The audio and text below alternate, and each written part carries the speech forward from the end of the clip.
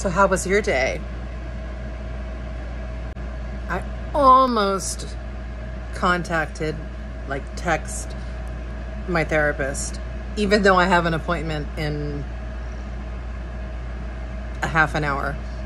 That's how my weekend went. But I hung on.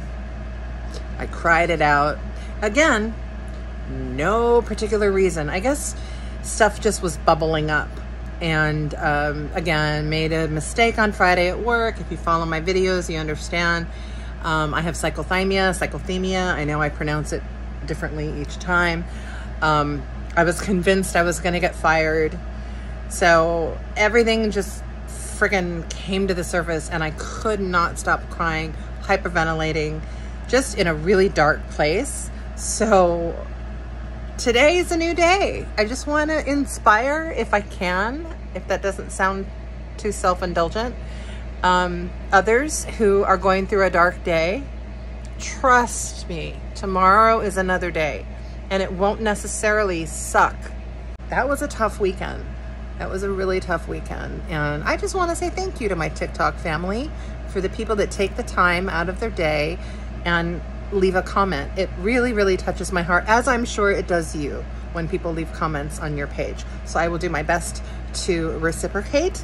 And I just love this little therapy community. And it's, you know, my posts aren't going to always be about mental health. There is definitely a book that's coming out. I was a exotic dancer for 9 years, from 1987 to 1996.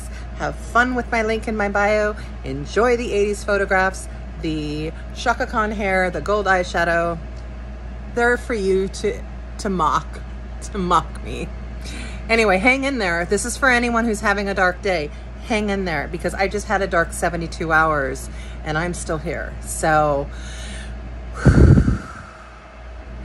take a deep breath with me. Tomorrow's a new day. Hang in there. Nothing like a blown kiss from a complete stranger on your telephone. Hey, if you're digging this content, like, follow, and drop a comment. I will do the same. Thanks so much. Bye-bye.